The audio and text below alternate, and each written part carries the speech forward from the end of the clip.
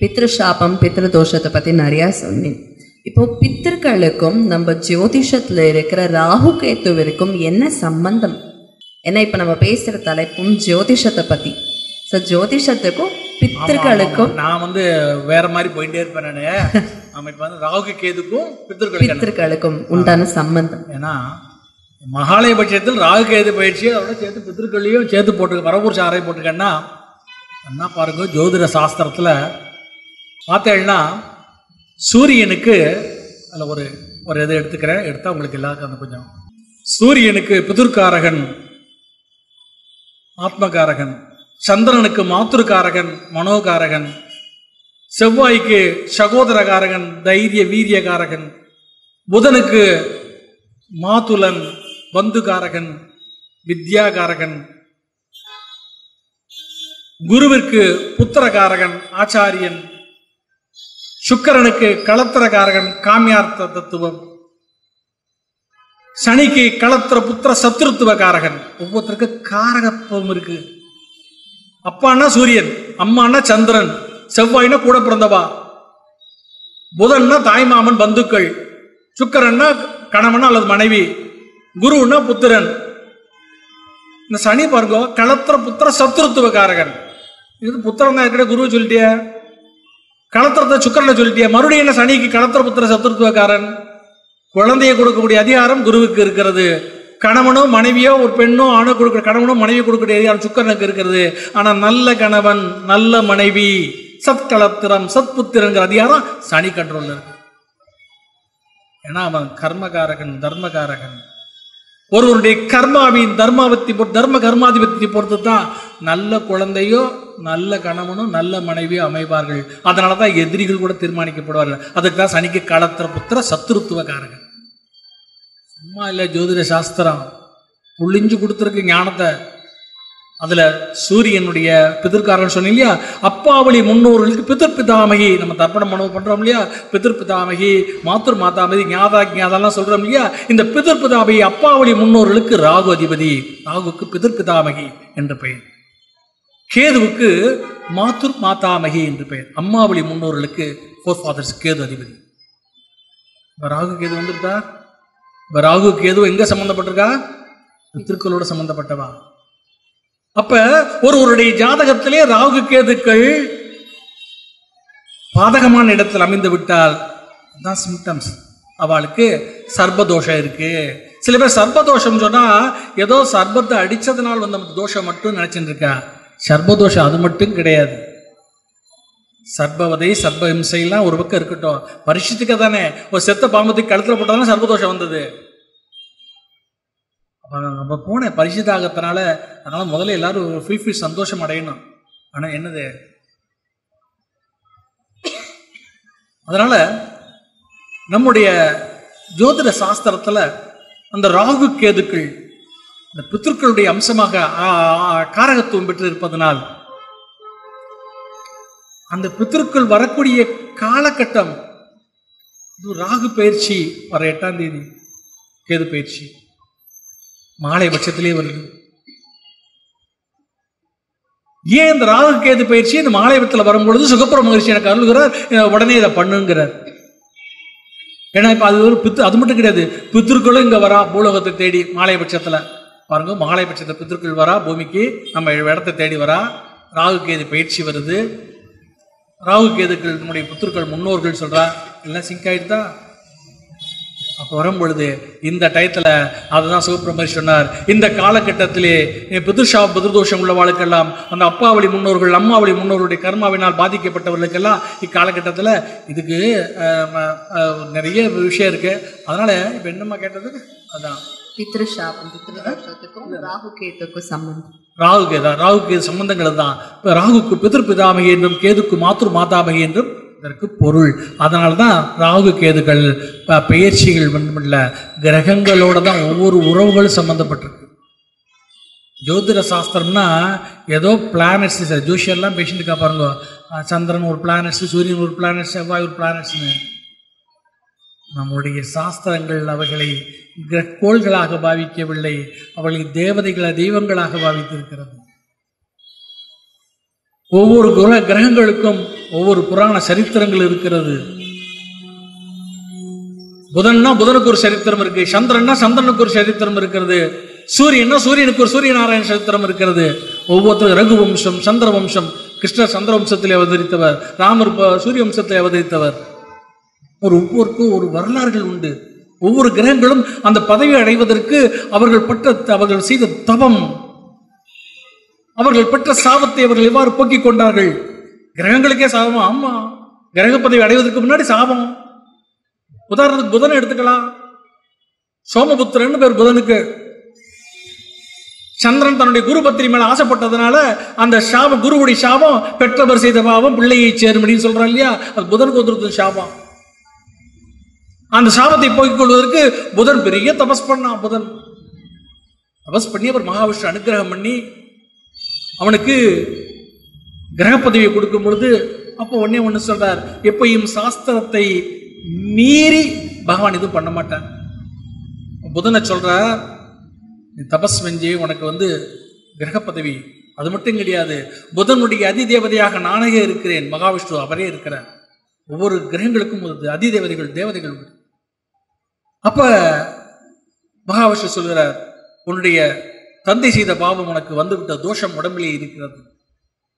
அந்த தோஷத்தினால் நீ வளர்வரை தேய்வரை சந்திரனுடன் கூடினால் நீ பாவராக மாறிவிடுவாய். அமாவாசை சந்திரனுடன் கூடினால் நீ அழியாக மாறிவிடுவாய். வளர்வரை சந்திரனுடன் கூடினால், வளர்வரையில் பறந்து விட்டால் நீ சுவராக இருப்பாய். சுபத்துவம், அழித்துவம், இது மாதிரிலாம் புதனுக்கு உண்டு. இந்த மாதிரி ஒவ்வொரு கிரகங்களுக்கும் வரலாறுகள் இருக்கிறது, புராணங்கள் இருக்கிறது. அந்த வகையிலே ராகு கேதுக்கள் நம்முடைய முன்னோர்களுக்கு இன்னும் நிறைய பிரமாணங்கள்லாம் இருக்கு, சொல்ல முடியாது, நிறைய சப்ஜெக்ட் இருக்கு. கண்டிப்பா. பித்ரு சாபம், பித்ரு தோஷம் இருக்குன்னு எப்படி தெரிஞ்சுக்கிறது ஒருத்தங்களுக்கு ஜாதக ரீதியா, அஸ்ட்ராலஜிக்கெல்லாம்? இன்னைக்கு ஃபுல்லாவே அதாவது நம்ம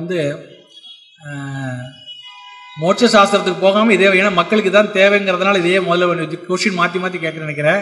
இப்போ என்ன கேட்ட கேள்வி, பித்ரு சாபம், பித்ரு தோஷம் ஒருத்தாளுக்கு இருக்குங்கிறத நம்ம எப்படி தெரிஞ்சுக்கிறது? ஆமா, அதாவது இப்போ சொன்னீங்களே, ராகுன்னா அப்பா வழி முன்னோர்கள், கேதுன்னா அம்மா வழி முன்னோர்கள். ஒருவருடைய ஜாதகத்துல ராகு ஜென்மம் 2, 5, 7, 9 இந்த இடங்களில் ராகுவோ கேதுவோ அமைப்பு பெற்றால் அவர்களுக்கு, ராகு அமைய பெற்றால் பித்ருவழி சாபமும், கேது அமையப்பட்டால் மாத்திருவழி சாபமும் இருக்கு. இது ஒருத்தருடைய ஜாதகத்தை பார்த்தாலே தெரிஞ்சுக்கலாம். ஜாதகத்திலே அல்ல, உதாரணத்துக்கு நான் கூட இதில் ஒன்று போட்டிருக்கேன்னு நினைக்கிறேன், அதை கைப்பட சொன்னேன். அதில் பார்த்தீங்கன்னா அந்த மவுஸ் வச்சு மூவ் பண்ணுறேன் பாருங்க. இந்த லக்னத்திலேருந்து 9ஆம் இடத்துல ராகு சூரியனுடன் கூடினாலும், ராகுவோட சூரியன் கூடுனா அது ஒரு பிதுசாபம். அதே மாதிரி ராகு கேது 5ல் உட்கார்ந்தான் பிதுசாபம்.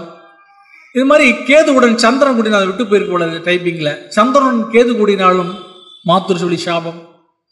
இந்த மாதிரிலாம் ஒருத்தருடைய ஜாதகத்தில் நம்ம அதை கணிக்கலாம். இதுக்கு இதை இன்னும் கொஞ்சம் விவரமாக சொல்லணும்னு சொன்னால், சூரியன் அப்பா, சந்திரன் அப்பா வழி முன்னோர்கள், ராகு அப்பா வழி முன்னோர்கள், சந்திரன் அம்மா, கேது அம்மா வழி முன்னோர்கள்.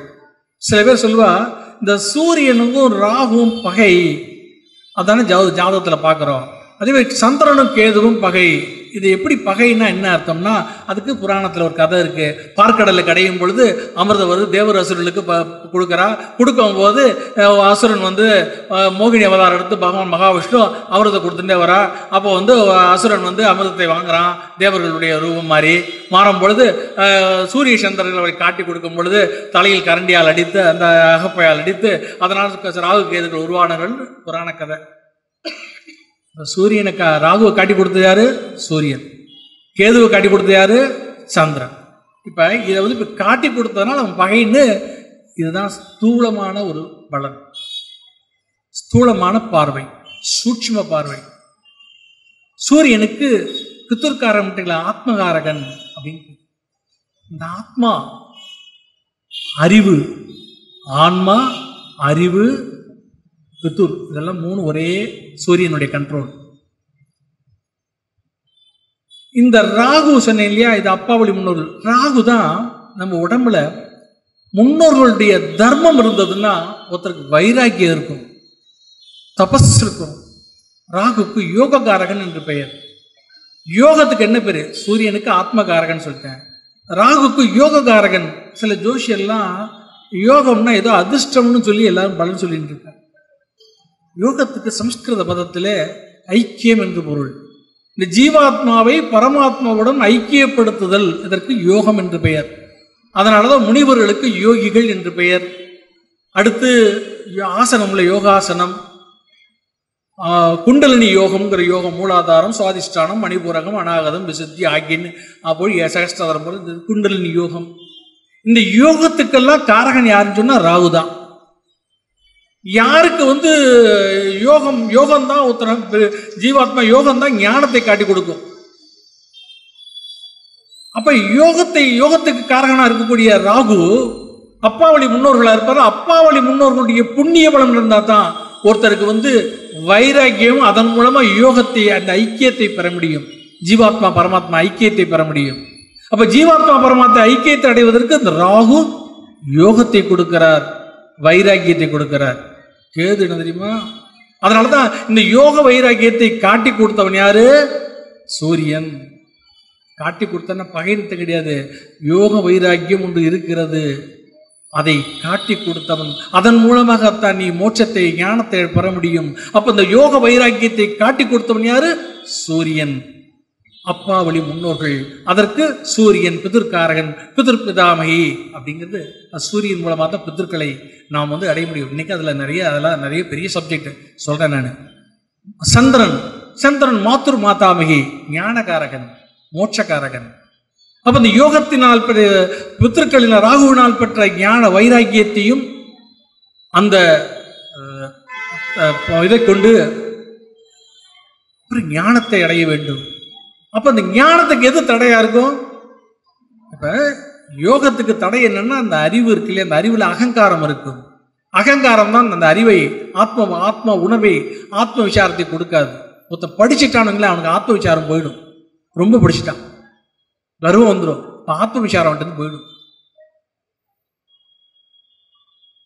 அப்ப படிக்கக்கூடாதுன்னு அர்த்தம் கிடையாது. எவ்வளவு படித்தாலும் இந்த ஆத்மா, அந்த சுபாவம், பவ்யத்தை அது எவ்வளவு போகணும், பவ்யமா இருக்கணும். இருந்துட்டுன்னா அந்த வைராக்கியம் வந்துடும். அப்ப முன்னோர்களுடைய அப்பாவுடைய அந்த தர்ம பலன்கள் தான் வைராக்கியத்தை கொடுக்கும். ராகு அதன் மூலமா கொடுப்பார். கேதுக்கு அம்மாவளி முன்னோர்கள். அம்மா இருக்குல்ல, சந்திரன் தானே. சந்திரனுக்கு மனோகாரகன், சரீரகாரகன், புலன்களுக்கு அதிபதியாரு சந்திரன். அப்ப எவனுக்கு ஒரு அறிவது அறிவு, புரிவது புத்தி, குழப்புவது மனம், தெளிவது ஞானம். மனசு குழப்பம், சஞ்சலப்படுத்திட்டே இருக்கும். அதான் சந்திரன் சரீரம் கடலோட சேர்ப்பா. சமுத்திரத்துக்கு சந்திரன் தான் அதிபதி. ஏன்னா சந்திரனே சமுத்திரத்திலேருந்து வந்தவன் தான். பார்க்கடல் கடையும் போது சந்திரன் சமுத்திரத்திலேருந்து வந்தவன், கடல்ல இருந்து பார்க்கடல்னு வந்தவன் தான். லட்சுமியும் பார்க்கடலேருந்து தான் வந்தான். அவளுக்கு சங்குந்தர சகோதரின்னு ஒரு அர்ச்சனையில் ஒரு அஷ்டோத்திர சந்திர சகோதரியாயே நமக. இந்த ரெண்டு பேரும் சலனத்தை கொடுக்கக்கூடியவர்கள். லட்சுமி லட்சுமி சலனம் இல்லை, லட்சுமி நிரந்தரமா இருக்க மாட்டான்னா அவன் மாறிண்டே இருப்பான். இப்படி வளர்பிறை சந்திரனை பாருங்க, வளர்பிறை தேய்பிறை மாதிரி போயிட்டே இருக்கும்.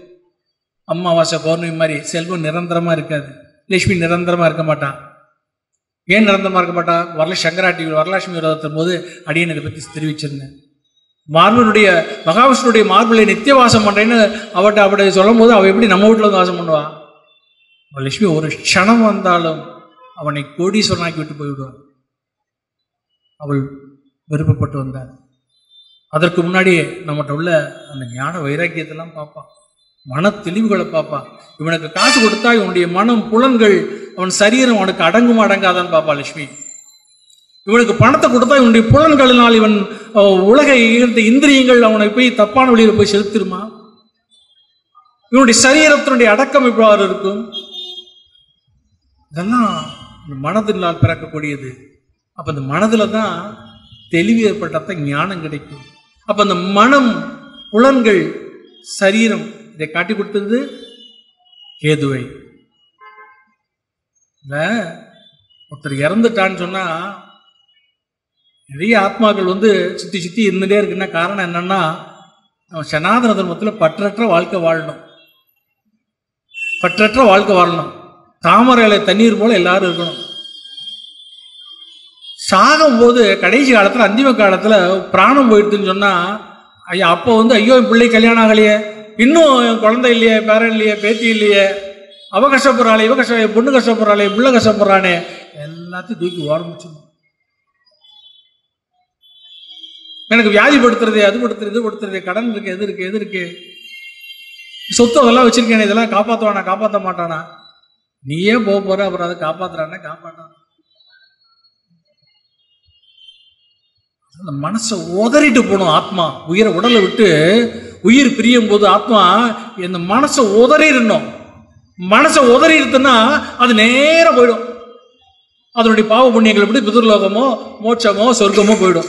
இந்த மனசை உதறாத ஆத்மாக்கள் இருக்கு பாருங்க, இந்த ஆத்மாக்கள் தான் சுத்தி சுத்தி வந்துட்டே இருக்கும். அதுதான் நம்மளை சுத்தி இருக்கிற மரம் செடி கொடிகள்லாம் இருக்கு இல்லையா, இதெல்லாம் பசி பட்சிகள்லாம் இருக்கு இல்லையா, இதுல எல்லாம் பிதர்கள் வாசம் பண்ணுவான். பிதர்கள் எங்கெங்கெல்லாம் வாசம் பண்றான்னு சொல்லும்போது பிரம்மலோகத்துல வாசம் பண்ணுவா, நம்ம சுத்தி இருக்கிற மரம் செடி கொடிகளில் வாசம் பண்ணுவான். அதான் அமாவாசைக்கு தர்ப்பணம் பண்ணி அந்த எள்ளையும் தண்ணியும் தர்ப்பையும் கொண்டு மரத்துல கொண்டு செடியில் கொண்டு விடும்பா. அது நேரடியாக பித்தர்களுக்கு போயிடும். போய் சாக்கடையில் கொண்டு கொட்டக்கூடாது, தரையில் கொண்டு கொட்டக்கூடாது. அந்த அந்த புத்திருக்களை ஆவாகனம் பண்ணி அது விசேஷனம் பண்ண உடனே அந்த ஜலத்தை எடுத்துட்டு போது எள்ளும் தண்ணியை கொண்டு சேர்க்கணும். நதியில சேர்க்கணும், இல்லைன்னா சமுத்திரத்தில் சேர்க்கணும், இல்லைன்னா மரம் செடி கொடிகளில் சேர்க்கணும். எதற்கு சொல்லு என்று சொன்னார் சந்திரன். அதாவது இது மாதிரி மனதை உதறி விட்டு இந்த ஆத்மா போகணும். போகலைன்னா இந்த ஆத்மா சுத்தி சுத்தி வந்துட்டே இருக்கும். அதனாலதான் நம்ம முதல்ல வந்து 4 ஆசிரமங்கள்ல அன்னைக்கு 60ஆம் கல்யாணம் எல்லாரும் பண்ணிட்டு இருக்காங்க, சஷ்டியுப்த பூர்த்தி. அது எந்த ஆசிரமம் தெரியுமா? வானப்பிரஸ்தம். வானப்பிரஸ்தத்தினுடைய ஆரம்பம் தான் சஷ்டியுப்த பூர்த்தி. பிரம்மச்சரியம், கிரகாஸ்திரமம், வானப்பிரஸ்தம், சந்நியாசம் 4 ஆசிரமங்களை சொல்லி இருக்கிறது. அதுல ஒருத்தன் பிரம்மச்சரியா இருக்கிறான், பிரம்மச்சரிய ஆசிரமத்தை கடைபிடிக்கணும். அப்புறம் கிரகாசிரமத்துக்கு வரான், கிரகாசிரமம் முடிக்கணும். 60 வயசு ஆகுது இல்லையா, 60 வயசு ஆகும்போது சஷ்டியுப்த பூர்த்தி. தமிழ்ல வந்து ஒரு அற்புதமா அதுக்கு பதம் உண்டு, வாக்கியம் உண்டு. 10 வயசு வரைக்கும் ஒரு பற்றுன்னு பேரு, பால்ய பற்று. 10லேருந்து 11லேருந்து 20 வரைக்கும் யௌவன பற்று. இப்படி பற்றுகளை சொல்லிட்டே வரும். 60 வயசுக்கு என்ன அப்படி சொல்லி பாருங்க, ஒரு பற்று, இரு பற்று, முப்பற்று சொல்லிட்டே பாருங்க. 60 வயசுக்கு அறுபற்று, அறுபற்றுன்னு பேரு. 60 வயசு ஆயிடுச்சுன்னா சஷ்டியுப்தி ஆயிடுச்சா பற்ற அறுக்கிறது தான் 60. அந்த காலத்தில் 60 வயசு ஆயிடுச்சுன்னா சஷ்டியுப்தி பூர்த்தி பண்ணி எல்லாரையும் கூப்பிட்டு எல்லாருக்கும் நான் சென்ட் ஆஃப் கொடுத்து நாங்கள் கஷேத்ராடனம் போறோம்னு கிளம்பிடுவான், வானப்பிரஸ்தம் போறோம்னு. ஆனா கலியுகத்தில் இன்னைக்கு யாரும் வானப்பிரஸ்தம் போற தயார் இல்லை. அதனால பகவானே பார்த்து முதியோர் இல்லம்ங்கிற வானப்பிரஸ்தத்தை வச்சு எல்லாரும் அங்க போயிடுங்கன்றான். இதுதான் சனாதன தர்மம். பிள்ளைகளையும் பேரன்களையும் தனக்கு அடங்காதவர்களாக மாறுகின்ற பொழுது ஆட்டோமேட்டிக்கா இந்த சனாதன தர்மம் என்ன பண்ணும்னா முதியோர் இல்லம்ங்கிற ஒரு வானப்பிரஸ்தத்தை தானே உருவாக்கி கொள்ளும். ஏன்னா அவர்கள் நிம்மதியாக இருக்க வேண்டும். அந்த அந்திம காலத்தில் அவருடைய பொழுது நிம்மதியாக இருக்க வேண்டும்.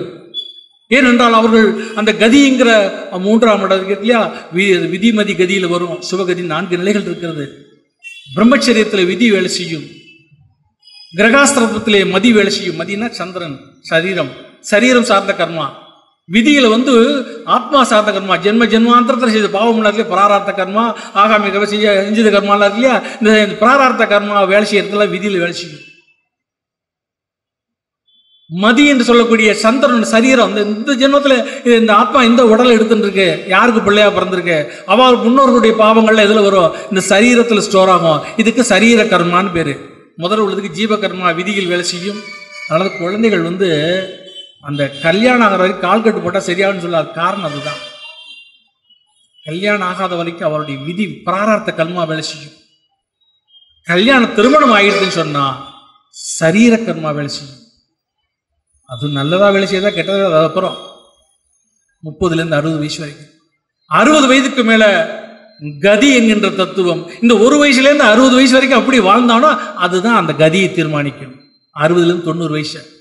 இந்த ஒரு வயசுலேருந்து 60 வயசு வரைக்கும் அவன் எதுக்கும் அடங்காமல் இருந்தானா கதி காலகட்டத்தில் அதோ கதி நிர்கதி இல்லாமல் இருப்பான். கதி பேசுகிறது நல்ல பண்புகளோடு நல்ல குணங்களோடு வாழ்ந்து விட்டான் அவனுக்கு நற்கதி கிடைத்து விடும். அதைத்தான் நிர்கதி நற்கதி அதோ கதியெல்லாம் சொல்லுகிறது. சுபகதின்னு ஒன்று உண்டு, முனிவர் சொல்லியிருக்கிறார்.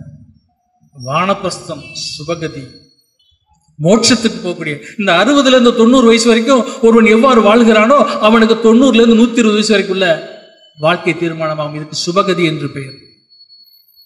வானப்பிரஸ்த ஆசிரமம். கஷேத்திராடம் போகணும், முக்திநாத் போகணும், பத்ரிநாத் போவோம். அந்த காலத்தில் நான் முக்திநாத் தான் போயிருக்கேன், பத்ரிநாத் தான் போயிட்டு வந்திருக்கேன். முக்திநாத் போகும்போது இந்த எங்களுடைய டூர் அரேஞ்ச் பண்ணுறவ ஒரு நாள் பேசினார். ஆமாம், ஒருத்தர் வந்து யாத்திரைக்கு வந்த ஒருத்தர் காலைல 5 மணிக்கு எனக்கு காஃபி வேணும், லேட்டாக கொடுக்குறேன்னு சண்டை போட்டுருக்க. ஒருத்தர் வந்து பார்த்தேன்னா சாதத்தில் சாப்பாட்டில் காரம் அதிகமாக போட்டிருக்கேன்னு சொல்லி சண்டை போட்டுருக்க. இந்த மாதிரி ஒவ்வொருத்தரும் இம்சை பண்ணிகிட்டே இருக்கா. மாமா ஏதாவது ஒன்று சொல்லணுமே நீங்கள் அப்படின்னு. சரி மைக்கு போடுங்க, பிரயாணம் இருக்கு இல்லையா, மைக்கு கொடுக்குன்னே. பஸ்லேயே மைக்கு உண்டு, வேனில் மைக் எடுத்து அவளுக்கு சொன்னது, அடியேன் விதுர நீதியை சொல்லி. விதுரனுடைய நீதி, விதுர நீதினு ஒரு நீதி எல்லாருக்கும் பகவத்கீதை தெரியும், பீஷ்மருடைய சத்திரிய தர்மத்தை பற்றிலாம் தெரியும். விதுர நீதி.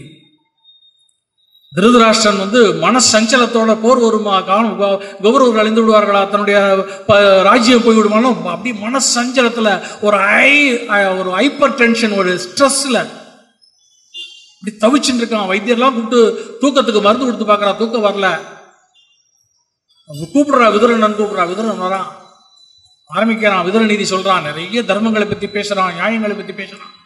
பேசும்போது ஒரு இடத்துல வர்றான், விதுர நீதி சொல்றான், யாருக்கு ஞான சித்தி கிடைக்கும், மோட்சம் கிடைக்கும் என்று தெரியுமா? ஞான சித்தி கிடைக்கும் தெரியுமா?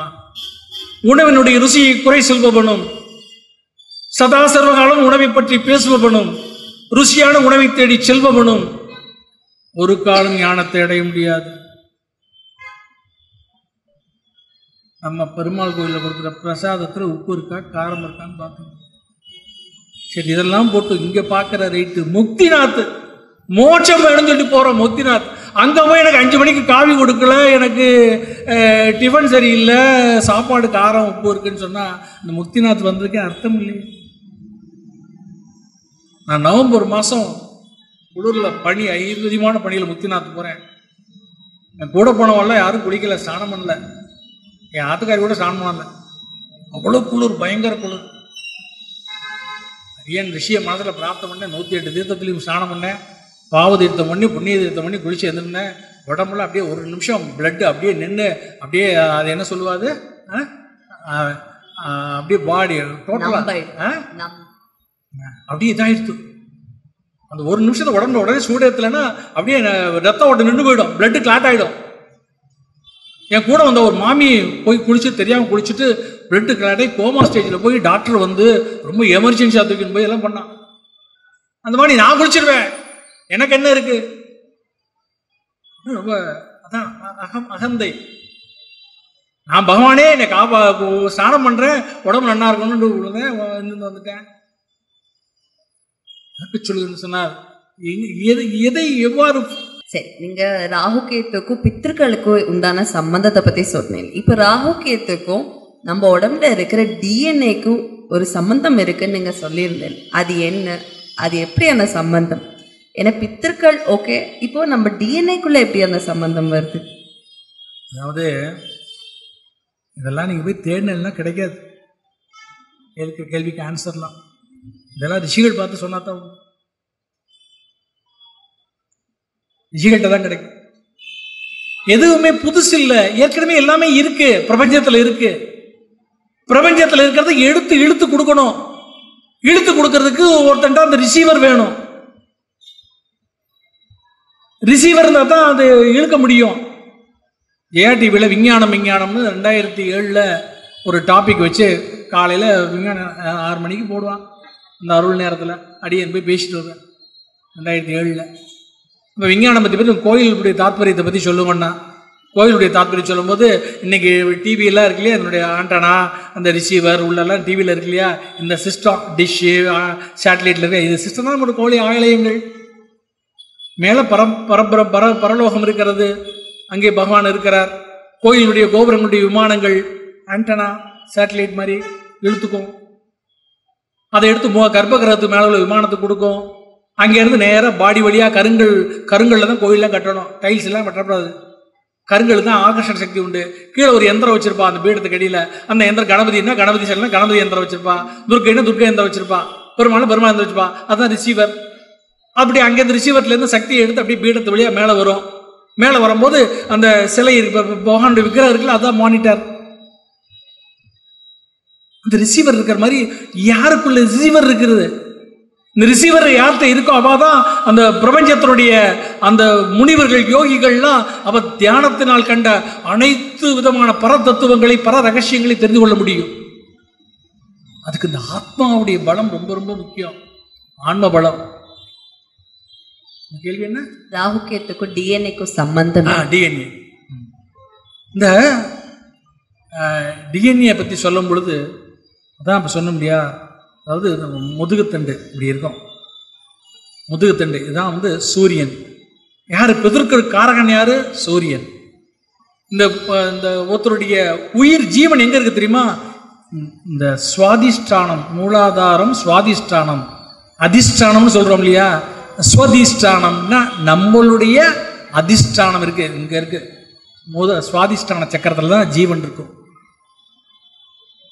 மூலாதாரத்தில் அக்னி கிளப்பி தான் ஜீவனை மேலே எடுத்துன்னு போவோம். மூலாதாரம், சுவாதிஷ்டானம், மணிபூரகம், அநாகதம், விசுத்தி ஆகிய சகசம் எடுத்துன்னு போகிறது.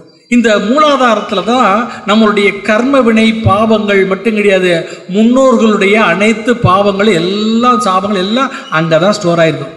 நம்ம பூர்வ ஜென்மத்தில் நம்முடைய சாபங்கள் இயக்கங்கள். அதனால தான் நம்ம சனாதன தர்மத்தில் காமியார்த்த கோபங்களை பெரும்பாலும் அவாய்ட் பண்ணணும்னு சொல்கிறோம்.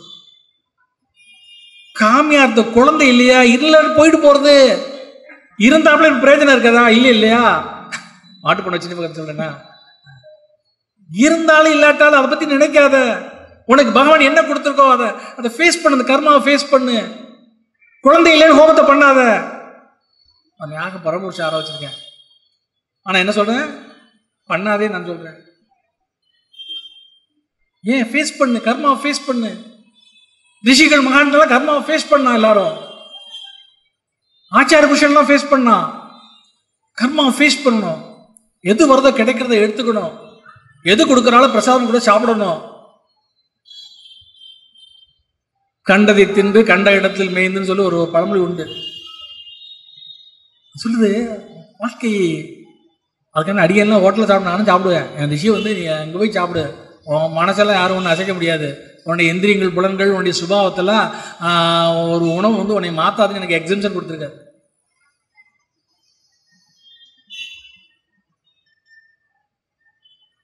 இந்த மாதிரி அந்த மூலாதார சுவாதிஷ்டானத்தில் தான் அதில் தான் ஜீன் நம்முடைய இது உட்காந்துருக்கு, ஜீவன் உட்காந்துருக்கு. அந்த ஜீவனில் அத்தனையும் போட்டு பேக் பண்ணி பகவான் அனுப்பிச்சிடுறாரு. பகவான் அனுப்பல, அது ஆட்டோமேட்டிக்காக ஒரு சாஃப்ட்வேர் மாதிரி வச்சுக்கோங்களேன். ஒரு ஜென்மத்தில் ஜென்மாந்திரத்தில் செஞ்ச கர்மா, ஜென்மாந்திரம் செய்த பாவ புண்ணியங்கள், பிராரார்த்த கர்மாவுடைய பாவ புண்ணியங்கள் எல்லாம் அதுக்குள்ள வந்து ஸ்டோர் ஆகிடும். அதுபோல் இந்த ஜென்மால நம்ம யாருக்கு பிள்ளையா பிறகுறோமோ அவளுடைய அப்பா அம்மா, அவளுடைய முன்னோருடைய பாவ புண்ணியங்கள் எல்லாமே நம்ம சுவாதிஷ்டானது சேரும். இங்கே தான் ராகு கேது அந்த சூரியனோட அந்த அந்த உட்காரும்போது அது இப்படி இருக்கும். ராகு கேது பாம்பு மாதிரி போடுவா பாருங்க, அந்த ஸ்பைனல் கார்டை சுற்றி அந்த பாம்பு தான் ராகு கேது. அதான் ராகுக்கு சர்ப்பகிரகங்கள். அந்த தாய் தந்தை, தாய் வழி முன்னோர் கர்மாக்களும் தந்தை வழி முன்னோர்கள், அதுபோக நடுவில் இருக்கிறது அவனுடைய இண்டிவிஜுவல் கர்மா. ஒன்று வந்து ஒரு சுருள் வந்து என்னது தாய் வழி கர்மா, ஒரு சுருள் தந்தை வழி கர்மா, நடுவில் இருக்கிறது அது வந்து இண்டிவிஜுவல் பிராரார்த்த கர்மா. இதோட பின்னி பிணைஞ்சது தான் அதை தான் ராகு கேது அந்த டிஎன்ஏல இருக்குது. நிறைய விஷயம், அது பெரிய சப்ஜெக்ட். கண்டிப்பாக. இப்போ ஜோதிஷம் வந்துட்டு நம்ம எல்லாருக்கும் தெரியணும்னு நினைக்கிறோம். இப்போ இருக்கிறவாளுக்கும் ஜோதிஷத்தை பற்றி அதோட இம்பார்ட்டன்ஸ் பற்றி நம்ம சொல்லணும். அப்போ அவளுக்கு புரியுற மாதிரி அவளுக்கு என்ன தெரியுமோ அதை வச்சு தானே சொல்ல முடியும். அந்த மாதிரி ஏதாவது ஒரு லௌகிக உதாரணம் வச்சு ஜோதிஷத்தை பற்றி எக்ஸ்பிளைன் பண்ணிருந்தா எல்லாருக்கும் இன்னும் கிளியராக அதை பற்றி புரிய வரும், தெரிய வரும். அதாவது கேள்வி வந்து எப்போ எனக்கு தோணுனதுன்னு சொன்னால், திருக்குடந்தை டாக்டர் வெங்கடேஷ் அவர்கள் சமயத்தில் நடந்த ஐபிஎல் போட்டியும் போது இந்த பரமாத்மா ஜீவத்தை ஐபிஎல்லோட ஒப்பிட்டு ஒரு வீடியோ வெளியிட்டு இருந்தார் யூடியூப்பில். அதை பார்த்த உடனே நம்மளும் ஒன்று இது மாதிரி ஒன்று பண்ணணுமே அப்படின்னு பண்ணது கிரிக்கெட்டில் ஜோதிடம் அப்படின்னு ஒரு சப்ஜெக்ட். கொஞ்சம் இன்ட்ரெஸ்டாக இருக்குமா வேண்டாமா சொல்லவா? சரி. ஏன்னா இதுக்கு ஏன் இதை சொல்கிறேங்கிறதுக்கும் சூட்சும காரணம் இருக்குது, ஏன் சொல்லக்கூடாதுங்கிறதுக்கும் சூட்சும காரணம் இருக்கு. அதாவது சூரியனோட டெய்லி அசுரர்கள் யுத்தம் பண்ணிட்டே இருக்கா. கொஞ்சம் சப்ஜெக்டை மறந்து சூரியனோட அசுரர்கள் டெய்லி யுத்தம் பண்ணிட்டே இருக்கா. அப்போ சூரியன் இப்படி யுத்தம் பண்ணிட்டே இருக்கணும்னா அவனுடைய சக்தி எங்கேருந்து வருது அவன் யுத்தம் பண்ணுறதுக்கு அப்படின்னா, கீழே காயத்ரி ஜபம் பண்ணி சூரியனுக்கு அர்க்கியம் விட்டு சந்தியாவந்தனம் காயத்ரி ஜபம்லாம் பண்ணுற அர்க்கியம் விட்டா தான் சூரியனுக்கு சக்தி. அப்போ அந்த சூரியனுக்கு சக்தி வருதுன்னா கீழே விடக்கூடிய வேதம் படித்து பிரம்மக்கியம் பண்ணி அவருடைய அர்க்கியங்கள்லாம் சூரியனுக்கு விட்டா தான் அவனுக்கு சூரியனுக்கு சக்தி. அந்த சக்தியை கொண்டு சூரியன் அந்த அசுரர்களை எழுதி வீழ்த்தி அவன் பிரகாசம் பிரைட்டாக இருப்பான். ஆனால் இன்றைய காலகட்டத்தில் அர்க்கியம் விடுறதெல்லாம் குறைஞ்சிட்டே போகிறது. சந்தியாவந்தனம் குறையிறது, அர்க்கியம் குறையிறது எல்லாம் குறையும்போதுனா சூரியன் அவனுக்கு யுத்தத்தை அவனோட போராடுறதுக்கு அவர் அதுக்கு போராடுறார். அப்போ என்ன பண்ணுறார், அவர் உக்கிரம் அதிகமாகிறது. உக்கிரம் அதிகமாகும் போது பல முனைகளை தாக்கல் நடக்கும் போது அவர் போராடுறார். ஏன்னா சக்தி குறையிறது. போராடும் பொழுது அப்போ இந்த சூரியனுடைய ஒளி கிரணங்களை தான் டெம்பரேச்சரை கூட்டிகிட்டே போகிறது காரணம் அதுதான். எல்லாரும் இங்கே அர்க்கியம் விட்டானா சூரியனுடைய வெயில் கூடிடுதுன்னா நம்ம சயின்ஸு டிகிரி இத்தனை டிகிரி 44 டிகிரி 48 டிகிரி 50 டிகிரிலாம் சொல்கிறோம் இல்லையா. அர்க்கியம் இல்லை, சந்தியாவந்தனம் ஜபங்கள் இல்லை, சூரியனுடைய சக்தி குறைஞ்சிட்டே போகிறது. எதுக்கு அதை சொல்கிறேன், ரிலேட்டடாக சொல்கிறேன். இன்னைக்கு கிரிக்கெட் வந்தது பாருங்க, ஐபிஎல்னு ஒரு 150 நாள், அப்புறம் டிஎன்பிஎல்னு சொல்லி அது ஒரு 50 நாள் 25 நாள், அப்புறம் ஏசியா கப்பு, அப்புறம் வேர்ல்டு கப்பு. இப்படி குழந்தைகளை பிராமண குழந்தைகள் பூணல் போட்டவெல்லாம் அர்க்கியம் விடாமல் சந்தியாவந்தனம் விடாமல் கிரிக்கெட்டை பார்த்து பார்த்து பார்த்து பார்த்து சூரியனுடைய சக்தியை நம்மளே குறைப்பதனால் வரக்கூடிய பிரச்சனை அது. வெள்ளைக்காரன் நம்மளை அடிக்கணும் முடிவு பண்ணான். அடிக்கணும் முடிவு பண்ணும் போது இவனுடைய அடி நாதம் எதுன்னு பார்த்தான். பிராமணர் பண்ணக்கூடிய சந்தியாவந்தனம் காயத்ரி ஜபம் அவனுடைய மந்திர பலம் ஜப பலங்கள் இதை அடிச்சிட்டோம்னா அடிச்சலான்டான்னு முடிவு பண்ணான். அப்ப அவன் அடிக்கிறதுக்கு என்னெல்லாம் பண்ணலான்னு பார்த்தான். அதுல வந்ததுதான் கிரிக்கெட். எல்லாம் கிரிக்கெட்டை பார்த்து எல்லாரும் நீ கிரிக்கெட் மேட்ச்னா உடனே சந்தியாவந்தனம் விட்டுரும். ஜபம் கிடையாது, பூஜை கிடையாது, ஆராதனை கிடையாது.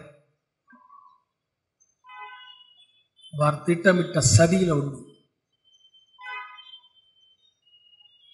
சூப்பர் சிங்கர் அது இதெல்லாம் போயிட்டு இருக்கு எல்லா இடத்துலையும். பாவம் பொன் குழந்தைகள் எல்லாம் கொண்டு பிள்ளைகள்லாம் கொண்டு கர்நாடக சிங்கர் கற்றுக்குச்சு. அந்த காலத்தில் பாட்டு தான் நவராத்திரி கொழுக்கு பாடுவான்னு கற்று வச்சுட்டு இன்னைக்கு போய் என் பிள்ளை சூப்பர் சிங்கரில் பாடுங்க. கடைசியில் அந்த பிள்ளை பெரியவனாகி சவாசங்கள்லாம் கூடி கடைசியில் அது வீணாக போய் மாமா என் பிள்ளைய காப்பாற்றுங்கோ புகழுக்கு ஆசைப்பட்டு மீடியாவில் கொண்டு விட்டு அந்த குழந்தைகளெல்லாம் வீணாக போய் அந்த பேரண்ட்ஸ்லாம் என்கிட்ட கண்ணீர் விட்டு கதறதை நான் பார்த்தேன். இந்த மாதிரி இந்த கலியுக மாயைகள். கிரிக்கெட்டில் என்ன கிடைச்சது? கிரிக்கெட்னால என்ன கிடைக்கிறது? அதாவது டிவியில் பாடினா ஏதோ பேர் வருது புகழ் வருதுன்னு பாடினா இதில் என்ன உனக்கு கிடைச்சது? இருந்தாலும் கிரிக்கெட்டை பற்றி பார்க்காதீங்க. சந்தியாவந்தன காலகட்டங்கள் குறைஞ்சபட்சம் பாருங்க. அவன் விவரமானவன்.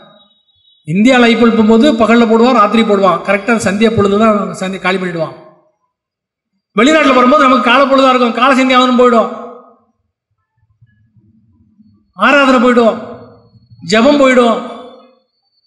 வேலைக்கு போகிறவன் வேலைக்கு போக மாட்டான், பசங்க லீவ் போட்டுருவாங்க. கர்மாதிபதி யார்? சனி இல்லையா? தர்மராஜன் இல்லையா? பனிஷ்மெண்ட் கொடுக்க ஆரம்பிச்சுவான். கர்மாவை அனுஷ்டானம் பண்ணி அதன் பிறகு நமக்கு ஒரு நேரம் இருந்ததுன்னா அப்பதான் அந்த என்டர்டெயின்மெண்ட்டுக்கு ஒதுக்கணும். இந்த மாதிரிலாம் சாஸ்திரங்கள்ல நிறைய இந்த கிரிக்கெட் பத்தி பார்ப்போம். பார்த்தீங்கன்னா இந்த கிரிக்கெட்ல இதை ஒரு போட்டிருக்கேன். இந்த லக்னம்ங்கிறது பாருங்க 12 கட்டம் ஜோதிட சாஸ்திரத்துல சப்ஜெக்டுக்கு வருவோம். 12 கட்டம் இருக்கு இல்லையா? இந்த லக்னம் பார்த்தீங்கன்னா ஆத்மஸ்தானம்னு பேரு. அங்கேருந்து அப்படியே கிளம்பி இந்த ஆத்மா அப்படியே பிரயாணம் பண்ணி இந்த 12ஆம் இடத்துக்கு வந்தால் மோட்சம்னு இருக்குது. இதுதான் மோட்ச சாஸ்திரம். இதை பற்றி நம்ம பார்க்கும்போது அது கிரிக்கெட்டை உதாரணமாக எடுத்துட்டானா எல்லாரும் கொஞ்சம் ஈஸியாக புரியும், கொஞ்சம் இன்ட்ரெஸ்டாக கேட்பான்ங்கிறது அடியனுடைய எண்ணம். அதுக்கப்புறம் எப்படி இருக்கும் அவளுடைய அந்த ஞானம் அந்த ரிசீவரை பொறுத்து. இதில் இந்த லக்னம்ங்கிறது இருக்கு இல்லையா? இதுதான் நம்ம அதை மானிட்டரில் பார்ப்போம். நம்ம நிறைய இருக்கு, ஏதோ சொல்ல போறதுன்னு தெரியல. முன்னாடி போயிட்டா பாருங்க. இந்த மைதானம்ங்கிறது கிரிக்கெட்டுடைய மைதானம் இருக்கு இல்லையா? அதான் நம்முடைய கர்மபூமி பாரதம். ஆடுபவர் யார்? பிளேயர் இருக்கான் இல்லையா, விளையாடுறான் இல்லையா, அவன் தான் ஜீவாத்மா. இந்த பேட் வச்சிருக்கான் பாருங்க, இதுதான் சரீரம். இந்த சரீரம், இந்த ஜீவாத்மா மோட்சத்தை அடைவதற்கு ஒரு டிராவல் பண்றதுக்கு ஒரு சாதகம் வேணும் இல்லையா? சாதனை. அதான் அந்த சாதகமா இருக்கக்கூடியது சரீரம். சரீரத்து மூலமா தான் மோட்சத்தை போக முடியும். கர்மவினை அனுபவிச்சு கழிச்சுதான் மோட்சம் முடியும். அப்ப இந்த கிரிக்கெட் மட்டைங்கிறது சரீரம். ஒரு சாதாரணமாக எடுத்துக்கோங்க. இந்த பந்து இருக்கு இல்லையா, பால் வீசுறான் பாருங்க, அது கர்ம வினை. கர்ம வினை தான் பந்தை போடுறது. இந்த ஸ்டெம்பு 3 ஸ்டெம்பு இருக்கு இல்லையா, இதுதான் ஆகாமிய கர்மா, சிஞ்சித கர்மா, பிராரார்த்த கர்மான்னு 3 கர்மாக்கள். இதை மேலே இணைக்கிறதுக்கு ஒரு பைஸ் இருக்குமா, 2 பைஸ் இருக்குமா, அது ஒன்று பித்ருவழி கர்மா, ஒன்று மாத்ருவழி கர்மா. பாருங்க, நம்மளுடைய பிராரார்த்த கர்மா, சஞ்சித கர்மா, ஆகாமிய கர்மா 3 ஸ்டெம்பு. அது மேலே இருக்க 2 வயசு ஒரு ஜாலியாக எடுத்துக்கோங்க. அதன் மூலமாக ஜோதிட சாஸ்திரம் மோட்ச சாஸ்திரங்கள் சொல்கிறேன். மாத்ருவழி கர்மா, பித்ருவழி கர்மா, இந்த 11 பிளேயருங்கிறது 11 விதமான பந்தங்கள், நமக்கு இருக்கக்கூடிய பந்தங்கள். அதே மாதிரி எதிரணியில் இருக்கக்கூடிய 17 பிளேயருங்கிறது 11 விதமான கர்ம சத்துருக்கள். இந்த 6 or 4 அப்படிங்கிறது புண்ணியங்கள். மானிட்டரில் பார்த்தா தெரியும் உங்களுக்கு. ஹை ஸ்கோருங்கிறது அதிக புண்ணியம். டக் அவுட்டுங்கிறது தமோ குணத்தினால ஒருத்தர் வீழ்வது. கேட்சுங்கிறது 5 புலன்கள் நம்மளை வீழ்த்துவது, புலன் இந்திரியங்கள் வீழ்த்துறது. ஸ்டெம்ப் அவுட் அவுட்டுங்கிறது ஜென்ம தானே பேட்டை வச்சு ஸ்டெம்ப் அடிச்சிடுவான், அவுட் ஆகிடுவான். இது ஜென்ம சத்ருன்னு பேர். அவனுக்கு அவனே சத்ருன்னு பேர். நான் என் பேச்சை எனக்கு எதிரியாக மாறிடும், என்னுடைய எண்ணமே எனக்கு எதிரியாக மாறும், என்னுடைய செயலே எனக்கு அதுக்கு ஜென்ம சத்ருன்னு பேர். அவனுக்கு அவனே எதிரி ஆகிடுவான்.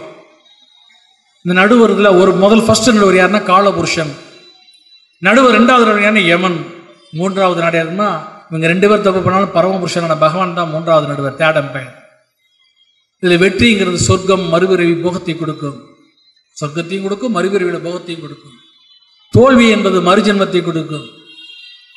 மேட்ச் டிராவான்னு சொல்ற சமனாரத்தில் அது மோட்சத்தை கொடுக்கும். பாருங்க, மேட்ச் டிராவாச்சுன்னா அவனும் ஜெயிக்கல இவனும் ஜெயிக்கல, அது எப்படி மோட்சத்தை கொடுக்கும் அப்படின்னு சொன்னா, பாவ புண்ணியங்கள் பேலன்ஸ் இருந்தால் தான் மோட்சம். புண்ணியம் வந்தாலும் அதை அனுபவிக்கிறதுக்கு சொர்க்கமோ அல்லது மறுபிறவி போகத்தை அனுபவிக்கிறதுக்கோ அந்த ஆத்மா பிறவி எடுத்துடும், போயிடும். பாவம் இருந்தால் கர்மாவை அனுபவிக்கிறதுக்கு பிறவி எடுக்கும். ஆனால் அந்த பாவம் புண்ணியம் பேலன்ஸ் ஆச்சுன்னு வச்சுக்கோ. இது எப்படின்னா, இப்போ தோத்துட்டோன்னு சொன்னோன்னா நம்ம ஐயோ நம்ம ஆதங்கப்பட்டு நம்ம உட்காந்துட்டே இருப்போம். ஜெயிச்சிட்டோன்னு சொன்னா அந்த கர்வத்தில் அகங்காரத்தில் ஆடுவோம். இது 2மே பிறவியை கொடுத்துரும். வெற்றியும் பிறவி கொடுத்துரும், தோல்வியும் பிறவி கொடுத்துரும். சமன் ஆயிடுத்துன்னு வச்சுக்கோங்களேன்.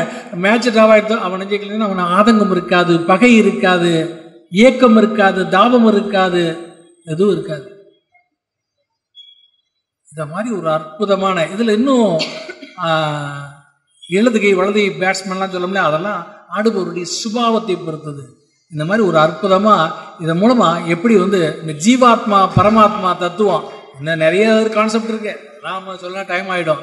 அது மாதிரி இது ஒரு ஜீவாத்மா பரமாத்மாவை அடைவதற்கு ஒரு கிரிக்கெட் ஒரு சின்ன ஒரு உதாரணம், வேற ஒன்று அதை விளையாட்டு மூலமாக சொல்கிறேன். எங்க கேட்கல. ரன் அவுட்டா? அதான் சொல்லலையா, அதை பத்தி நிறைய விஷயங்கள் இருக்கு, சொல்லிட்டே போனா சொல்லிட்டே போவோம். புரியுதா? ஆமா, ரன் அவுட். சரி, இப்ப ரன் அவுட் யாராவா? இவனே ரன் அவுட் ஆவானா? எதிரி வர ஆப்போசிட் சைட்ல வராட்டாலும் ரன் அவுட் ஆவான் இல்லையா?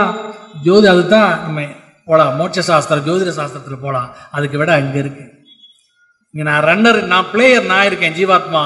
என் எதிரில் ஒரு பிளேயர் இருக்கான் இல்லையா, என் கூட உள்ள பிளேயர், அவன் யாரு? நான் தப்பானாலும் அவன் அவுட் ஆயிடுவான், அவன் அவுட் ஆயிடுவான். அவன் தப்பானா நான் அவுட் ஆயிடுவேன். அப்படியா? அப்ப இதுக்கு தான் ஜோதிட சாஸ்திரத்துல 12 கட்டம் இருக்கு இல்லையா? இந்த லக்னம்ங்கிற ஜீவாத்மா ஸ்தானம் இல்லையா, இந்த 7ஆம் இடம் இருக்கு இல்லையா, இந்த 7ஆம் இடம்ங்கிறது சப்தமஸ்தானம்னு பேரு. இந்த சப்தமஸ்தானத்துல இப்படி எண்ணிட்டு வந்தாலும் இங்க இருந்து 7 வரும் லக்னம், இப்படி எண்ணிட்டு வந்தாலும் இங்க இருந்து 7 வரும். இதுக்கு சமசப்தமும் பேரு, சமசப்தமும் பேரு. இங்கேயும் 3 ஸ்டெப் இருக்கா, அங்கேயும் 3 ஸ்டெப் இருக்கா. இங்கேயும் நான் இருக்கா, எனக்கு அங்க ஒரு ஜோடி இருக்கா. ஜோடி யார் தெரியுமா? மனைவி. ஜோதிட சாஸ்திரத்துல அப்பாவுக்கு 9ஆம் இடம், அம்மாவுக்கு 4ஆம் இடம், சகோதரனுக்கு 3, 11, எதிரிக்கு 6ஆம் இடம், புத்திரனுக்கு 5ஆம் இடம், ஜீவனம் சார்ந்தவர்களுக்கு 10, 7 இவ்வளவு உறவு சொல்லியா. இந்த 7வது இடத்தை வேற யாருக்கும் கொடுக்கல ஜோதிட சாஸ்திரம், மனைவிக்கு மட்டும்தான் கொடுத்துருக்கு. ஒரு அப்பாவுடைய அம்மாவுடைய கூட பிறந்தவிட கணவன் மனைவி பந்தத்தை தான் ஜோதிட சாஸ்திரம் உயர்ந்த பந்தமாக வச்சிருக்கு. இதுக்கு சமசப்தம பொருத்தம் பேரு. பொருத்தங்கள்ல சமசப்தம் பொருத்தம் இருந்தா கண்ணு மூடிட்டு கல்யாணம் பண்ணலாம். அது சரீரத்துக்கு இருக்கா, ஆத்மாவுக்கு இருக்கா?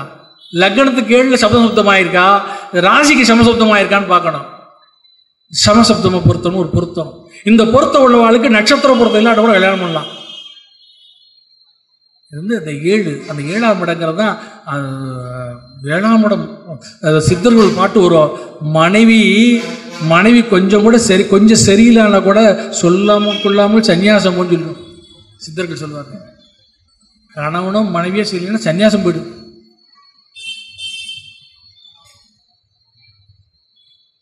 சன்னியாச தோஷம்னு ஒரு தோஷம் இருக்கு.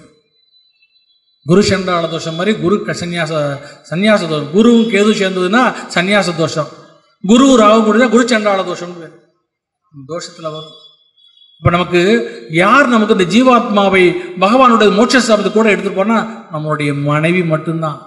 ஆணா இருந்தால் மனைவி, பெண்ணா இருந்தால் கணவன் தான். அவன் தான் கடைசி வரைக்கும் வருவா, வேற யாரும் வரமாட்டான். அதனாலதான் அந்த திருமண பந்தத்துக்கு பொருத்தம் பார்க்கிறான்.